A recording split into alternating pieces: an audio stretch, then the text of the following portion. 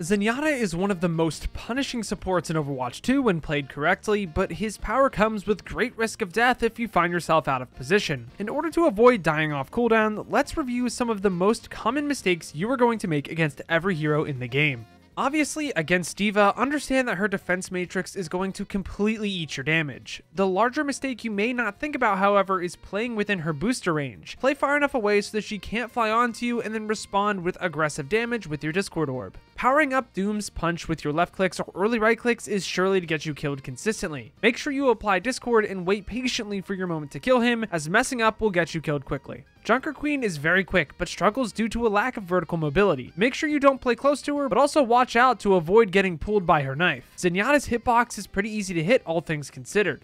On top of this, track when she has her ultimate, as it completely counters your transcendence. Avoid applying Discord on Orisa when she is full health and in gold. 9 times out of 10, you are not going to kill her, and you'll have a much easier time surrounding her team and killing the backline. Opposite to Orisa though, don't let Ramattra control the tempo for free. This will kill your team extremely quickly. Instead, apply Discord to him regularly when he has his fists out, as it will force him to be less aggressive than he wants to be, and might even help you avoid making a mistake and dying. Playing against a Reinhardt is simple. Take angles or break his shield quickly depending on the composition you are playing. However, the biggest mistake I see players make is not holding corners when he has Shatter to Transcendence and then take the pin for the teammate when you're actually in the ultimate. You can get so much value by doing this, and not doing so will lose you so many fights. Much like against Queen, Hog has no vertical mobility, but his hook is deadly due to your large hitbox. Avoid the initial cooldown and then allocate your orb to him quickly. There's a reason why Ana and Zen are effective Hog counters. A big mistake players make against Sigma's Flux is consistently using Transcendence on it no matter the situation. Sometimes your team doesn't actually need it. For example, if the Sig flexes but your team has full health and has line of sight cut from the enemy, they are safe and do not need it. This could also be applicable if you have a friendly Baptiste with a mortality field, allowing you to keep Transcendence for another ultimate like Blade, Visor, Dragon, and the list goes on. Just like D.va, the mistake you'll make against Winston is playing within his jumping range. If he jumps on you and he kills you, he wins. But if he jumps and does not manage to kill you, you can shift the tempo back into completely melting him. Be on the lookout for opportunities to ping pong back in and command the game. Ignoring the Wreckingball is the worst thing you can do as Zen. Try your best to avoid his slam and take him out swiftly after.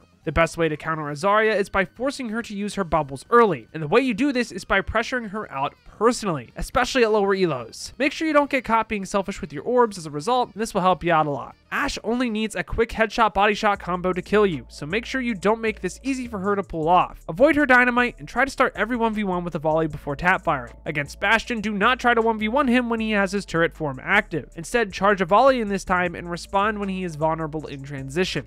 When in high noon, do not tap fire Cassidy unless it is right at the start or if he is low. Instead, locate him, charge a volley around a corner, and then peek quickly while he isn't looking. Don't get distracted by echoes flying extremely high. This is going to cause you to miss all of your shots and get no value out of Discord. You're better off just sitting in spawn at that point. Charge your volley while Genji uses deflect in 1v1s, but be ready for him to drop deflect and attack shortly after you start charging. A lot of players make the mistake of getting surprised when he drops deflect and lose the 1v1 instead of running back into their team. Avoid 1v1ing Hanzo from range. It is super easy for him to take your large hitbox out, and it is important to bait him into your team rather than ego dueling him. This is even more applicable against Hanzo than all of the other hit scan DPS we have discussed thus far. However, on the contrary, keeping your distance from Junk is the best way to live in the 1v1. Understand the differences in situations and react accordingly. Using Transcendence to counter Mei's ultimate is only the first step. Make sure you try and body block whomever is getting focused to keep them alive throughout the duration. Pharah is usually paired with Mercy, and it is important to discord the right target to support your hit scan melting the duo. Obviously, discording Mercy is helpful, but the target comes down to what your hit scan can actually see and shoot. So if the hit scan can see the Mercy, discord her. If not,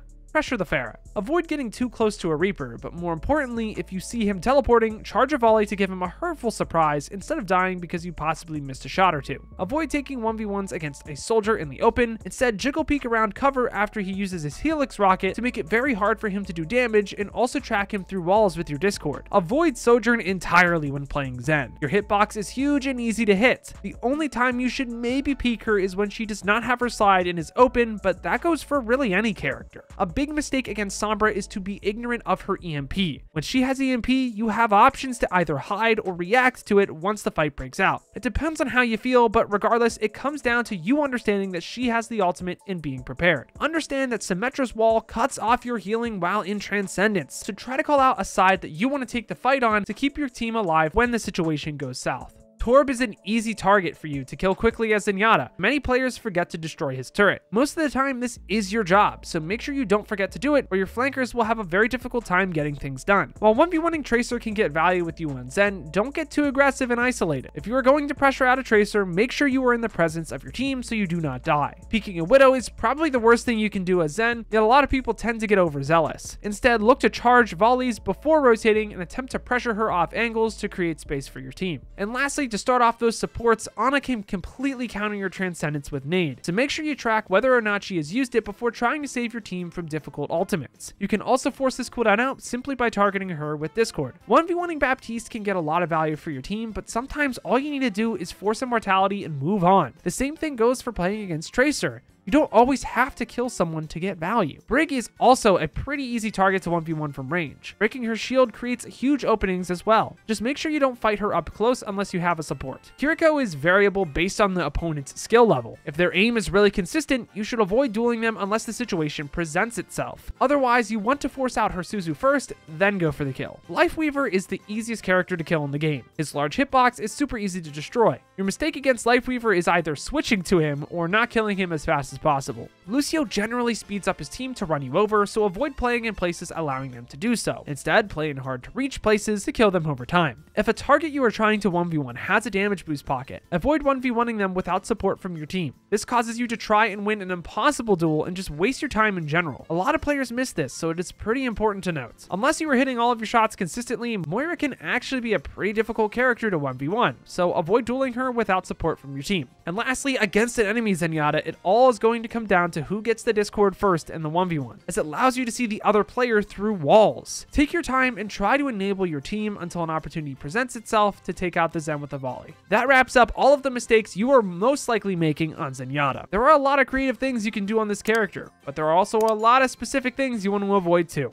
Make sure you catch up on the Rank Up Fast with Zenyatta guide here on the channel, as well as the complete Unranked to GM. But until next time, I've got to peace out and Paz out. I'll see you in the next one.